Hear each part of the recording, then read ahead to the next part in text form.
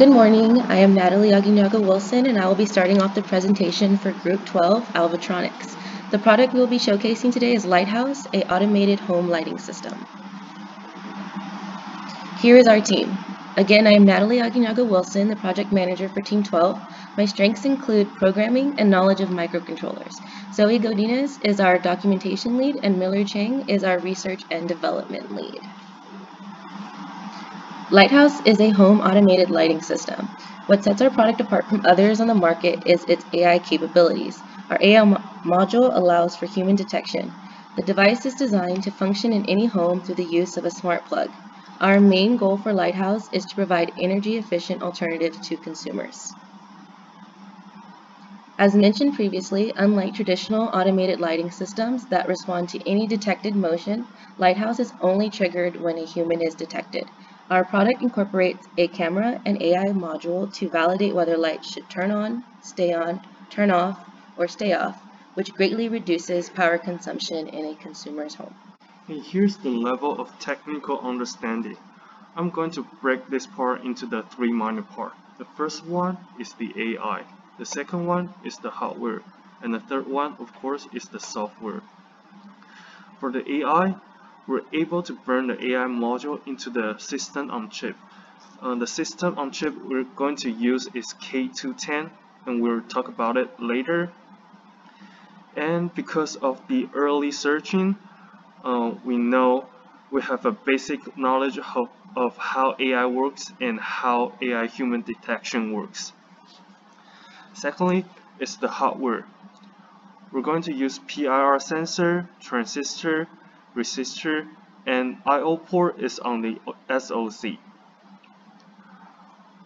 We're able to set up I/O port on the chip to receive signal from PIR sensor and set signal out for transistor to light up the LED.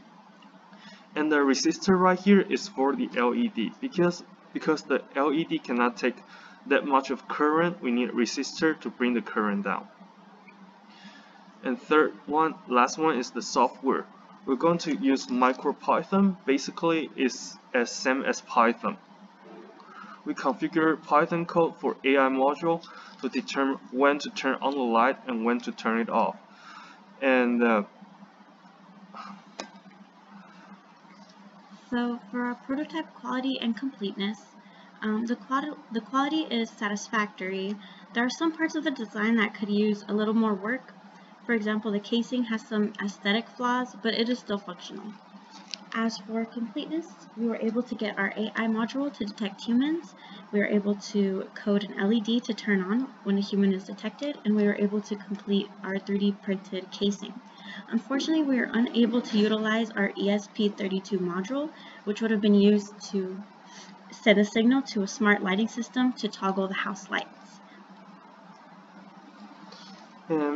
Before we explain how it works, I want to talk about the K210. The Kendrick K210 is the system on chip, so-called SoC, that integrates machine vision and machine hearing.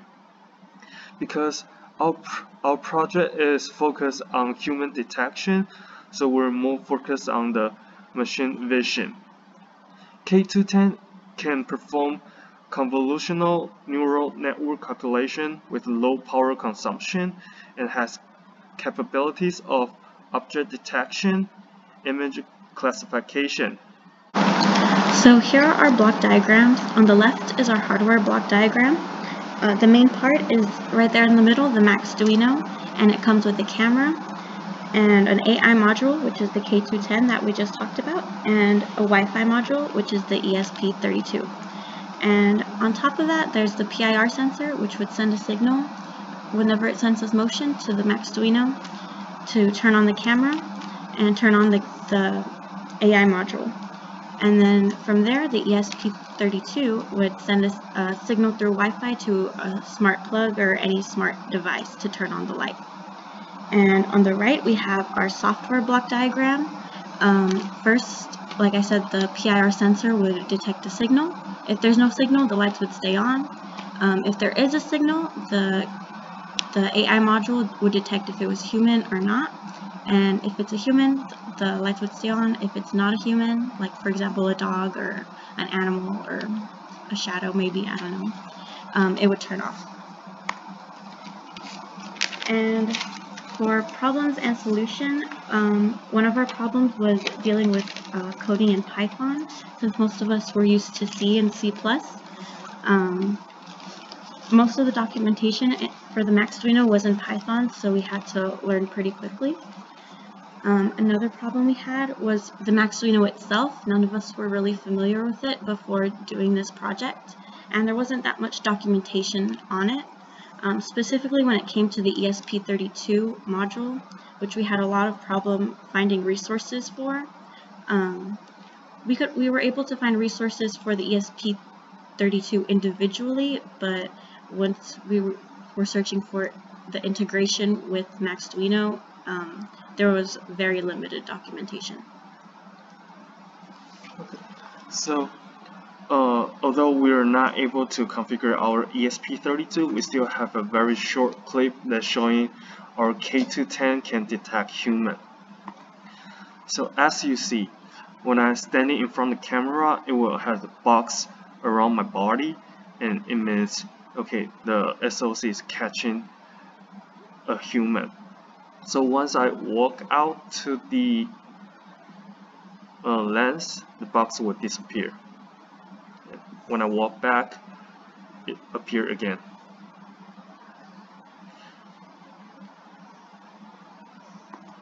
And here's a picture of our final poster. It's just a summarization of everything that we went over today. And if you have any questions, let us know. Thank you.